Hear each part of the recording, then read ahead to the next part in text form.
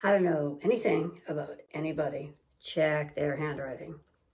Last video, I mentioned how you can find out if a potential partner is active or uninterested in your private time. Well, let's just say everything's going great, but you've got some suspicions.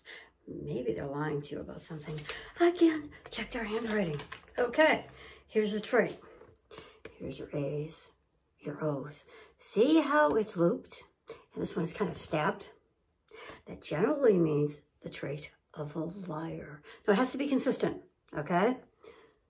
Your loops and your stabs. Now, there is a clause in here because I kind of have some of those and I'm not really a liar. It doesn't apply to fiction writers because what do? We basically are making stories up when we write fiction. So if you're a fiction writer or if your potential partner is a fiction writer and they do that, pay no attention to it, okay?